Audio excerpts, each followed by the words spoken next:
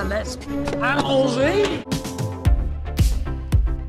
Hey, welcome back to ScreenCrush. I'm Ryan Airy, and this is all the Easter eggs, references, and wibbly-wobbly, timey-wimey things that we caught in the first of the new Doctor Who specials, The Star Beast. Alright, so after a very long wait, the Doctor is back, and this time he has a familiar face. But now this face has come back. Why? After Jodie Whittaker's final episode as the 13th Doctor and 2022's The Power of the Doctor regenerated in the 14th Doctor, once again played by David Tennant, who previously played the 10th Doctor from 2005 to 2010 and also briefly in the 2013 50th Anniversary Doctor Who special, The Day of the Doctor. Unlike most episodes of Doctor Who, The Star Beast begins with a direct address to the audience, with the Doctor basically recapping everything that's happened 3 Doctors ago, specifically in 2006 and 2008. The only other time contemporary Doctor Who has used this kind of direct narration catch-up to the audience was, briefly, during the American releases of Matt Smith's first season, in which a voiceover from Karen Gillan preceded the opening credits. Anyways, there are a lot of specific episode references in this opening narration. When the Doctor says, "I had a best friend," we see a scene of the Doctor and Donna looking at the camera, which interestingly comes from the end of the Season 4 episode Forest of the Dead. When Donna says, "Sometimes I have dreams about impossible things," we also see a Dalek, but also the Spider Queen Rachnis from Donna's very first episode, The Runaway Bride, in 2006. Now, as Donna talks about creatures and adventures and faraway skies,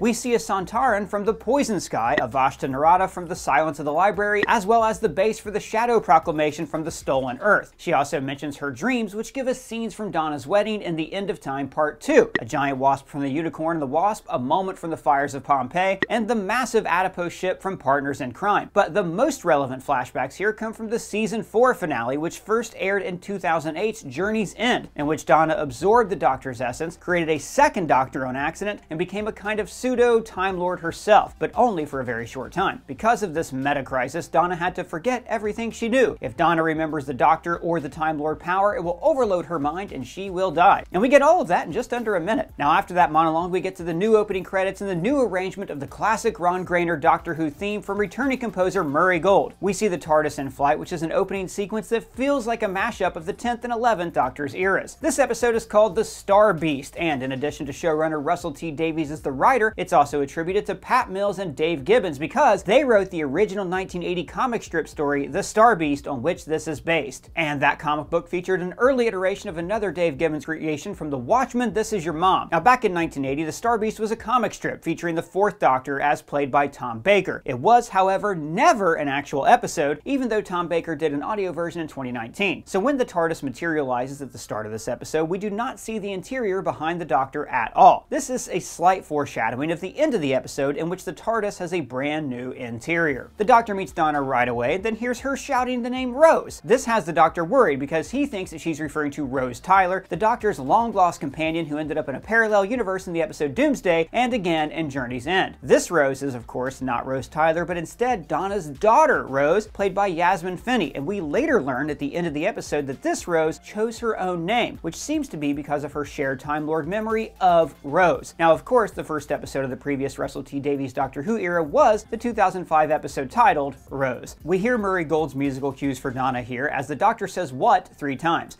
What? Rose! What? Now, this is the catchphrase of David Tennant's Doctor, which began in the 2006 episode The Runaway Bride when he first met Donna Noble. What? What? what the hell is this place? What? As a spaceship crashes, Donna mentions to never trust a man with a goatee, which could be a reference to various incarnations of the evil Time Lord, the Master, who often rocked a goatee in the classic era. The Hadron power lines are lethal to the touch. Donna refers to Rose's great-granddad, which is the first of several references to Wilf, Donna's grandfather, who was the last person to be with the 10th Doctor at the End of Time Part 2. I'd be proud. Of what? If you were my dad. Now, we don't actually see Wilf in this episode, although in the middle of the episode, the Doctor incorrectly thinks that Wilf has died, only to be told that Kate Stewart and Unit are taking care of him. The episode actually ends with the idea of seeing Wilf, and Donna saying that she really wants her grandfather to see the Doctor one last time. Now, in real life, though, the actor who played Wilf, Bernard Cribbins, has passed away, but we know that he filmed scenes for these specials. He's just not on this one yet. Now, when the spaceship first lands, Rose notes that her mom manages to miss everything. Now, this references the alternate universe from Turn Left, in which Donna missed several alien incursions by often just being focused on something else. Donna's ignorance of outer spacey events is also mentioned again a bit later in the episode, when her mom pretends not to know anything about the new UFO. Donna refers to the Doctor as a skinny man and says, You can wear a suit that's high up to the age of 35 and no further. Donna often called the Doctor skinny back in season 4, but the age joke is even funnier. David Tennant and Catherine Tate were 37 and 38 respectively way back in 2008, and today they're 52 and 53. Wow, so they're like hella old now. Well, that's very ageist, Doug, and also interesting because right now David Tennant is 52, and the very first Doctor ever, William Hartnell, was 55, just 3 years older than Tennant is now. Bottom line, Tennant and Tate aren't old, and they both look amazing. It's gorgeous! The Doctor uses his psychic paper to convince Sean Temple to let him into his taxicab. Now, the psychic paper is an invention of the Russell T Davies era, which began in 2005 with Christopher Eccleston's 9th Doctor. Here, the psychic paper misgenders the Doctor as Grand Mistress, referring to him having just been a woman, Jodie Whittaker, before regenerating, which is why the Doctor says to the psychic paper, catch up. Once in the cab, the Doctor says, Allons-y, which is a bit redundant since allons-y means let's go in French. Now, back in the 2006 to 2010 run, the 10th Doctor said this all of the time. Allons-y! Allons-y! The Doctor and Sean talk about a character named Nerys, a frenemy of Donna's who appeared in The Runaway Bride, as well as Donna's wedding to Sean in The End of Time Part 2. The Doctor and Sean discuss Donna giving away her winnings from a lottery ticket, which, unbeknownst to Sean, the Doctor gave to Donna's mother and grandfather in The End of Time Part 2. Here we learn that Donna gave away all of her money to charity, which later in the episode is revealed to be the result of Donna having a suppressed memory of wanting to be more like the Doctor. Now, as the Doctor sneaks around and tries to investigate the newly landed spaceship, he busts out his latest sonic screwdriver, which has all sorts of fancy new functions, including the ability for him to draw things in the air, and later, as he's getting Donna's family to safety, also to create force fields. The Doctor meets Unit Scientific Advisor 56 Shirley Ann Bingham, to which the Doctor says, I was scientific advisor number 1. This references the fact that the 3rd Doctor, John Pertwee, actually worked for Unit outright when he was exiled on Earth. Shirley assumes this Doctor is the 10th Doctor, but he surprises her when he says, One of the skinny suit.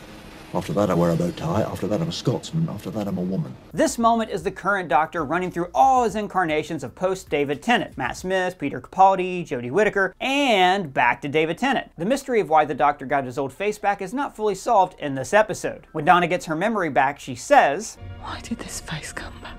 To say goodbye. Meanwhile, a furry creature called the Meep ends up in Rose's shed, a shed which, by the way, is filled with all sorts of bespoke toys that Rose sells online. These foreshadow the fact that Rose has inherited some memories from her mom, because we later learned that each of these creatures represents something that Donna and the Doctor encountered back in the day. Exterminate! Colossal upgrade in progress. Okay, so Rose is like a character from Dune now? What? No, dude, this is Doctor Who. Well, Rose has the memories of her mother, which she was pre-born with, and the Time Lord energy is kind of like the water alive. Doug, this is nothing like Dune, okay? So, in the next scene, the unit soldiers all get these blue eyes. The voice from the outer world. Okay, actually, high five.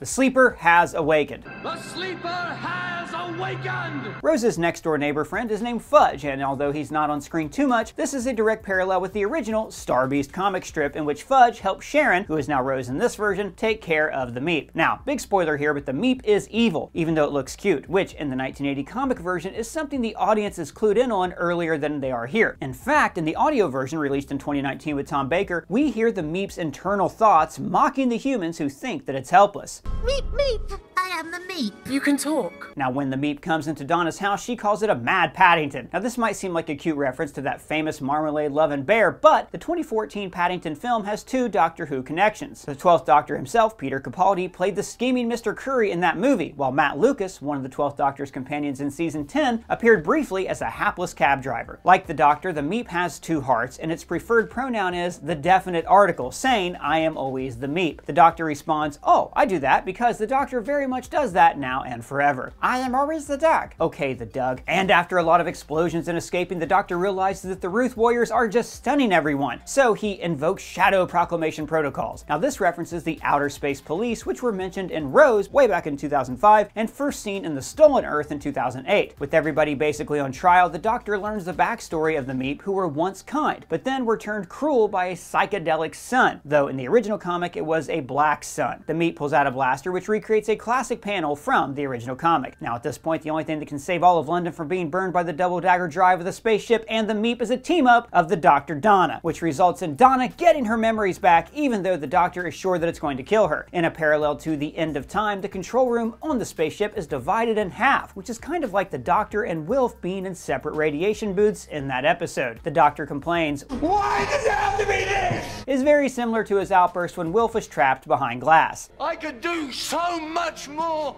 So much more! But the Dr. Donna do manage to save the day, and we quickly learn that Donna's mind will not be burned by the Time Lord meta-crisis, because she passed on some of that energy to her child, Rose. Too much power for one person, but you had a child! So in the end, the non-binary aspect of Rose, and in a sense the Doctor, is what allows the energy to pass safely from Donna and Rose. The Meep is arrested, but cryptically says, Just wait till I tell the boss. Which could possibly refer to Neil Patrick Harris as the Celestial Toy Maker, who is set to make an appearance in one of the next 2 episodes. In the end, the Doctor and Donna head into the TARDIS for one last trip, only to discover that it's much bigger on the inside than it ever was before. Not only is this the most expansive TARDIS set since the 1996 TV movie, but it's also the most accessible one too, complete with a ton of awesome ramps. Donna tells the Doctor that she lost her last job by dropping coffee on a computer, and then she drops coffee on the TARDIS and everything goes haywire. The TARDIS often gets derailed by minor things like this. Even in the 2020 kids book, Doctor Who and the Runaway TARDIS, a peanut butter sandwich jammed in the console sent it out of control. As the TARDIS disappears, we hear the chiming of the cloister bell, which has often heralded extreme danger or temporal paradoxes throughout the modern era of Who, perhaps most notably at the end of Turn Left, when the Doctor realized parallel universes were possibly colliding. The Doctor says, We could end up